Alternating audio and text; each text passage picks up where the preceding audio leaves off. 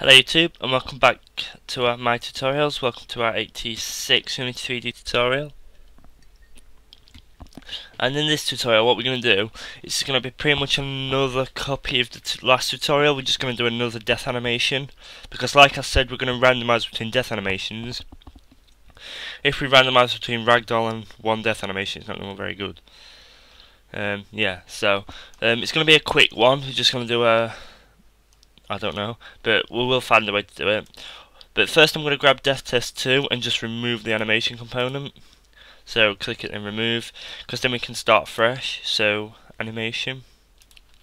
After this I'm thinking we'll go and attempt ragdoll effects. Hopefully that'll be cool. So yeah, so we'll just quickly start off. So add component, create a new animation, and we'll call it Death 2. Zoom out and I'll make this one slightly quicker, so maybe a second.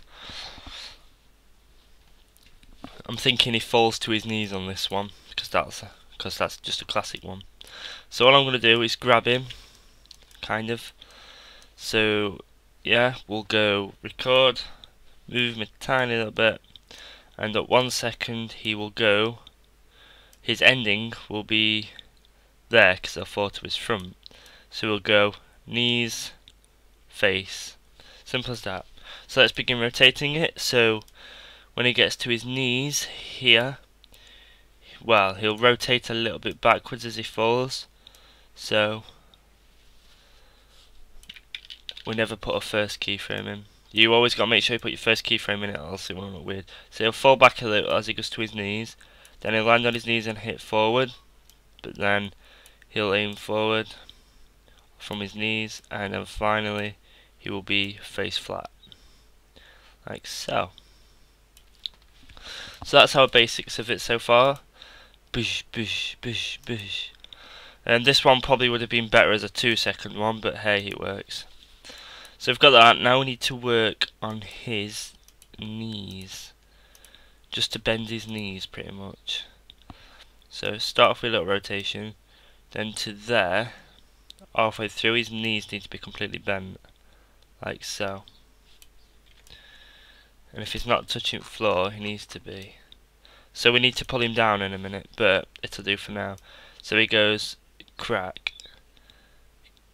and then finally his legs go down, crack. We'll just position his feet like that. So that one seems to be right. Now we have to pretty much copy the exact same procedure for the other side. So we'll rotate it a little bit to create a keyframe.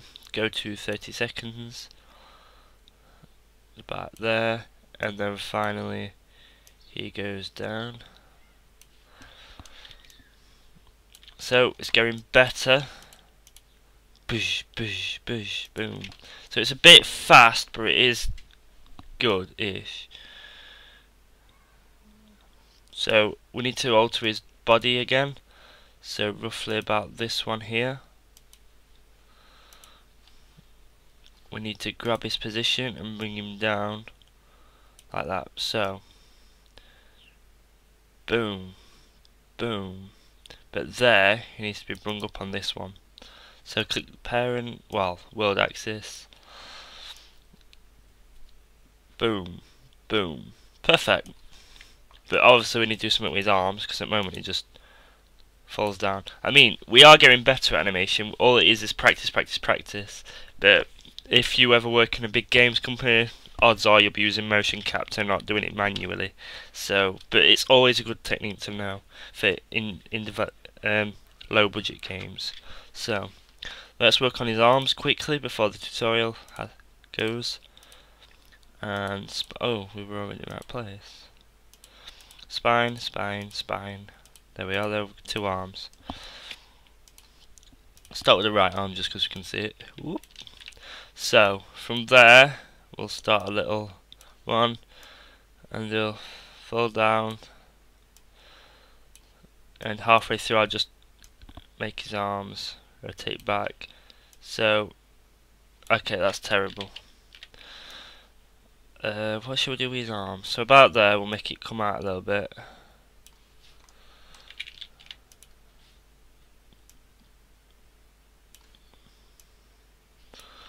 It's even worse, but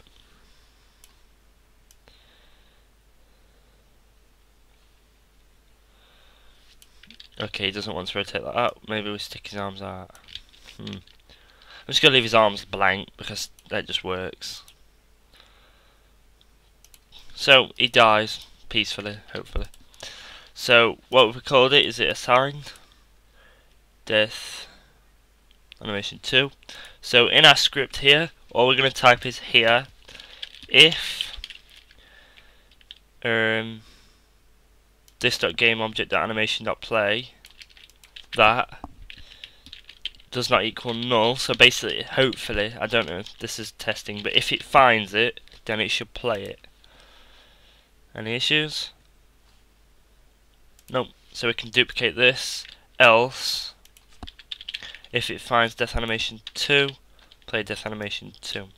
This isn't our permanent code, this is just to alternate between the two, because we've got the same script attached to multiple ones.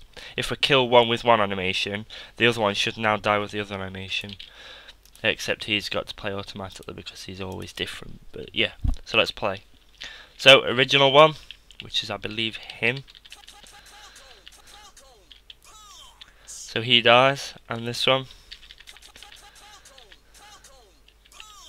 The animation death one, the animation state death one could not be played because it was not found.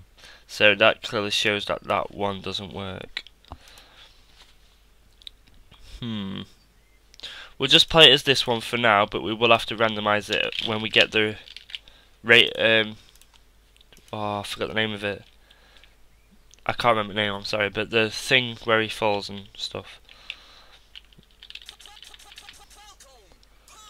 So he dies, and if we shoot him, it won't work. See? But yeah, so that's that. Next time we'll be doing the bone thing. I can't remember the name of it. It's completely gone. Is it here? Ragdoll, that's it. We'll be doing ragdoll effects. So it's really easy to do. It won't take us long. Probably actually easier than animating it, but yeah. Then we'll make it randomised between the three. So death 1, death 2, death 3. So really easy. Thank you for watching. Please join my Facebook group to get daily updates and post suggestions, and see you next time.